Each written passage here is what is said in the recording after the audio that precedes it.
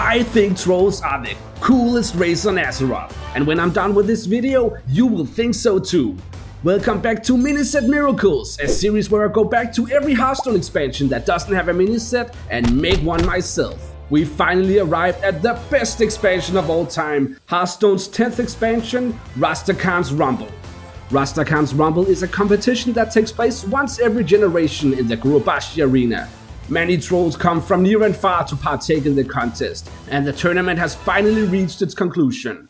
Welcome to the mini-set for Rastakhan's Rumble, which I've named the Grand Finale. Let's take a look at the first card I've made, the legendary Kassadin the Wavebinder for Priest. May the Loa bless your journey. Kassadin is a 4-mana 2/4 legendary minion, and he is in charge of the Zandalari Troll's Golden Fleet. He will replace all minions in your hand with golden copies that cost 1 less. Now on the surface this might look like it basically just reduces the cost of all minions in your hand by 1, but Kassadin has some specific synergies.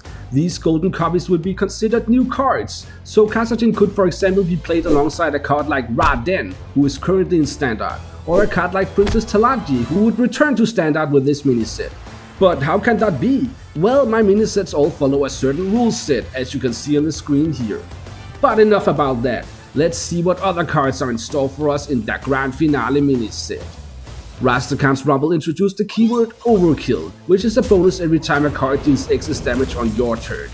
In this mini-set, Rastakhan has brought his most trusted companions, each with an overkill effect that will trigger an additional bonus if the minion overkilled by a certain amount. I've also made this card. Oops, sorry, you were not meant to see this card today. I've made this card. Sorry, no, not that one either. What I meant to say is I've made this card. Overperformer is a 2-mana 2/3 minion for Priest, and it has both Overkill and Overheal. When you overheal it, it will add a random Priest minion to your hand, and if you overkill with it, it will give you a random Priest spell. I also made a bit of a crazy card, the Iron Troll. What the Iron Troll is doing right now is putting heads in a pot. They have to boil for 20 minutes so the eyes can be used in a second dish, an eye and raspberry sorbet. The Iron Troll is a 4-mana 4/4 neutral legendary minion. And when you play him, he will add a 5-cost delicious meal to your hand that summons a 6/6 Greasefire Elemental. The meal will increase in flavor each turn, which means that it will summon 1 more elemental, but it will also have a 10% increased chance to burn whenever it does so. This effect always starts at 0%, so at the end of the turn you got the meal. If you didn't play it, it will increase to 2 elementals, but it will also have a 10% chance to burn at the end of your next turn. Then if you didn't play it that turn and it didn't burn, it will increase to 3 elementals, but next turn it will have a 20% chance to burn, and so on. For Druid I made this legendary minion, Horidon. Horidon is a 7-mana 4/12 minion, and he allows you to choose 2 enemy minions. Horidon will attack the first minion you chose and then stampede towards the second. This means he will attack all enemy minions between the first target and the second, until he either reaches the second target and attacks it, or he dies. For some of the other classes, I made some cards that would synergize with the mechanics from the main set, like Zul'Jin's Apprentice, which is great to use alongside the Zul'Jin hero card. Avatar Shivala, which is basically just a mini version of Shivala. Hooktusk's First Mate, which is ideal to summon through Hooktusk and Spawn of Krakwa, which would work well alongside both Krakwa and Sintimo. I also made some more generic spells for both Demon Hunter and Death Knight, since they didn't exist back in Rastakhan's Rumble. The last card I have for you is the final legendary of the set, Rastakhan, Lord of Kings. Are you king, or are you prey? Rastakhan is a 6-mana 6/6 neutral legendary beast, and when you play him he will draw your class's Loa. The Loa are the legendary beasts and undead each class got in Rastakhan's Rumble, as you can see here. But if your Loa already died, Rastakhan will summon 2 of your class's spirits instead. And here you can see what the spirits are if you forgot. Right now this card would not work for Death Knight and Demon Hunter since they neither have Loa nor spirit, but that is something I plan to make for them in future videos. Now sometimes I see a custom card that I like so much that I just have to share it with you guys, and that's the case for this card. This card was actually made by a user called Cheese Eating ETC over on Hearthcards.net. I just felt it was perfect for this mini set, but I did change a few things like the mana cost and the stats.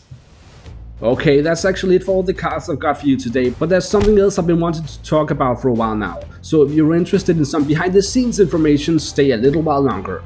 Okay, so I realized I haven't always been clear with you guys about my thoughts behind the videos on this channel, so I wanted to clarify a few things.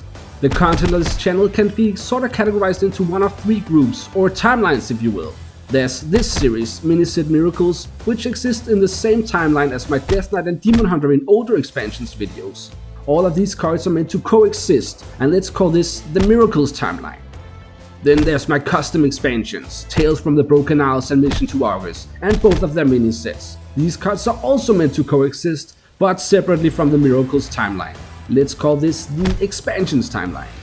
Finally, there's everything else I've made. My expansion predictions, my April Fool's video, you name it. Basically everything that isn't part of the Miracles or Expansions timelines. These videos are more random and are not necessarily meant to coexist. Let's just call this the Elseworlds timeline. So for the Miracles timeline, the way I'd imagine it, if these cards were actually to be released, they would get released with some time in between them whenever a new expansion releases. The cards would stay in standard for as long as the expansions they're released with are in standard, so it would probably make most sense to start this cycle at the start of a new expansion year. Now as for the expansions timeline, they would release in kind of a separate parallel dimension if you will, instead of whatever Hearthstone expansion would have otherwise released, but still following the same 3 expansions per year cycle. The reason I'm telling you guys this now is because I have something else coming out soon for the expansions timeline, the final expansion of the year. I've been working hard at this project and I'm very soon ready to show you guys, but I think I might finish Mini-Set Miracles first, we'll see. Anyway, that's it for today, thanks for watching, like, subscribe and all that, and I will see you next time.